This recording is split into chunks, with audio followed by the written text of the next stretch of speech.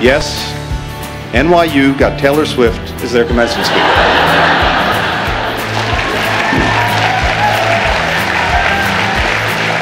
Now, my staff did not let me bring my guitar up here to dedicate a performance of "We Are Never Ever Getting Back Together" to President Putin.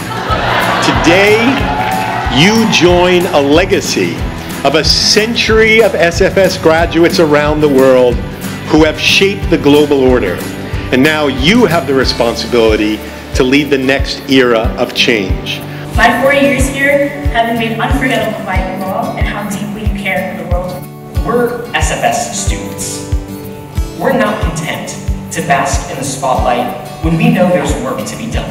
And we can never be too tired because there's always another dream to chase, a skill to learn, but crucially, a community to serve. No matter where you go or what cause you serve, try to hold on to what shaped you.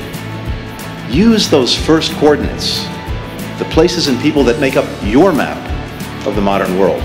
When I look over this crowd and see the hundreds of graduates who came here to this School of International Affairs, inspired by our mission to serve the world, I see hope.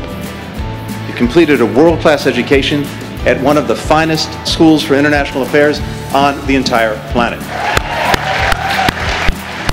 To our graduates, the class of 2022, congratulations to all the hard work, your service, your achievements, the challenges you have overcome. Everything that you have done at Georgetown has brought you to this moment.